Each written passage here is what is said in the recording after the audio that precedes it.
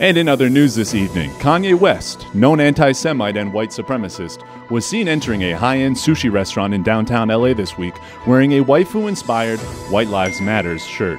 This incredibly offensive shirt depicted Ye as a cute cat boy surrounded by snow-white Aryan anime princesses with the words, "White Lives Matter," framing this horrific piece. Who made this shirt? Where did Kanye get it?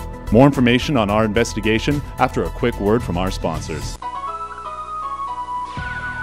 COVID-19 has killed over 30,000 people globally to date.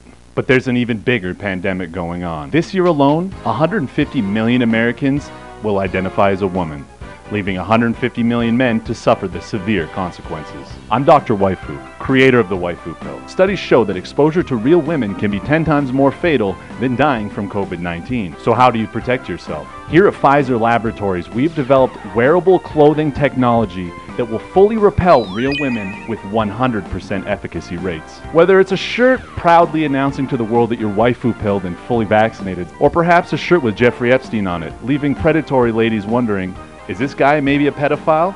I'm probably not gonna fuck his best friend. School shooter shirts, and even Kanye White Lives Matter shirts. You name it, we got it at waifuwatchers.com. Regardless of your flavor, you can have the peace of mind in knowing that the only women in your world are two-dimensional. Real women are the virus, and you're just the host. Stay based, stay waifu-pilled.